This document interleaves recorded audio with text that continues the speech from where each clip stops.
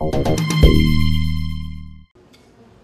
well-known face and a brilliant painter, but the museum in Amsterdam dedicated to Vincent van Gogh is showing off a different talent of the artist. He's a good writer. He knows how to use style. Lots of people say, this is literature, and I can agree with that. Once you start reading, you can't stop anymore, and that's the characteristic of good literature, I think. Most of these page-turners have never been on display before. They offer fascinating insights and show that Van Gogh wasn't as mad or as poor as the clichés have it. Most letters are addressed to his brother Theo.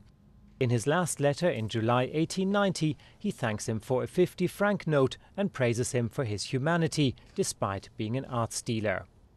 The exhibition coincides with the publication of all 900 of his letters. Researchers say they are key to understanding his art. Van Gogh made little sketches of his works.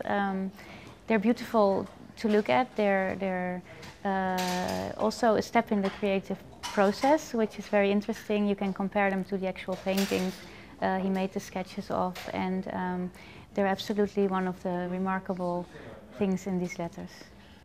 The letters are valuable, but also extremely fragile. Too much daylight is enough to cause lasting damage, so this may be the last chance to see Van Gogh's handwriting before it disappears in the museum's dark vaults forever.